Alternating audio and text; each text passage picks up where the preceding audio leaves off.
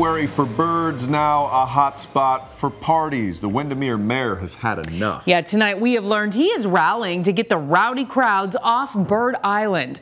Investigator Adriana Ivashinsky joins us live with his mission to get results. Adriana? Yes, I talked with the mayor, and he says he checked to see if he could put in a low wake zone or even a barrier around the island and discovered he can't. So right now, that's what he is telling the town council during this meeting. As for the people who live here, they just want visitors to show some respect.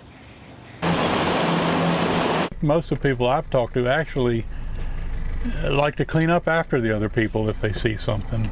Paul Gerding has lived here along Lake Butler for 30 years. That's his place over there, and it has a direct view of Bird Island. And he's tired of all the loud parties that happen here over the weekend. Mainly the noise. I can handle trash, I think, more than I can handle noise. We had a lot of fun over the years. Court Voorhees has been boating along Lake Butler for years and remembers being younger and partying around the island.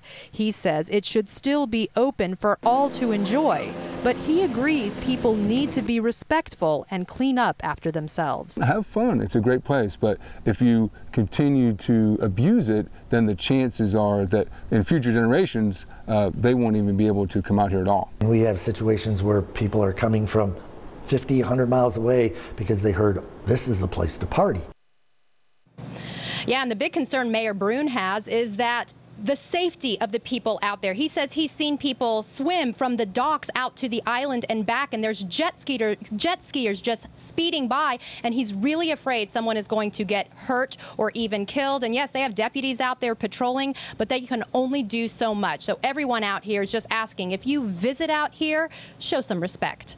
Reporting live in Windermere, Adriana Ivashinsky, News 6. Back to you, Matt and Lisa. Yeah.